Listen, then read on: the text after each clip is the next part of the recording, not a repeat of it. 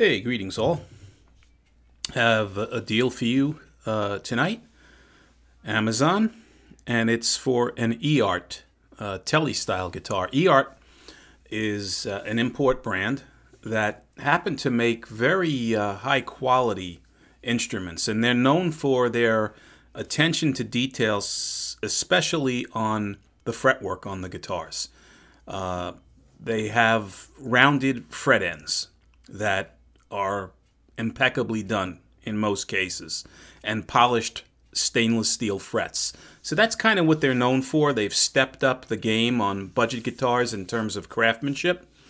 And this particular guitar, the model number is NK, like Nancy Karen -C1, has been getting rave reviews on the web. In fact, Phil McKnight, I'll attach his video below, did a very, very in-depth review of this guitar, deep dive as he calls it, of this guitar. And Phil liked it very much. So for whatever that's worth, I will attach the video below. This guitar is a mahogany body, flame maple veneer top, very nice flame on the tops on these guitars.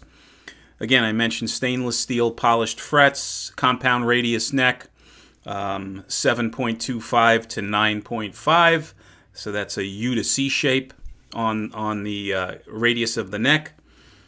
The fretboard is also a noted feature on this guitar. It's a roasted maple fretboard. So again, the appointments are a little bit better than normal on these import guitars. Best of all, this guitar is normally $369. It's on sale at Amazon, 30% off, for $258 and change, which is a phenomenal deal for this guitar. And it comes in a bunch of different colors at this price point. You can get it in orange, get it in blue, wine red, or a regular red color, all with these flame maple veneer tops. So it might be worth checking out if you're looking for an Eart guitar, Tele-style guitar. It's a good deal. I will put the link below. We'll also put the link to Phil's video reviewing and doing a deep dive on this guitar below. If you have any questions, fire them away. And if you like these videos, please subscribe.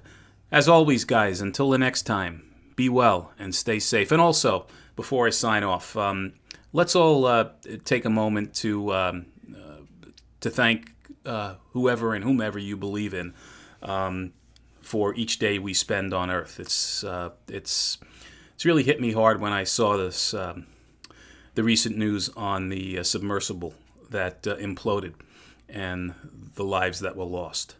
I think it's something that's worth reflecting on, praying for their souls, and keeping them in our prayers, them and their families. Be well, guys.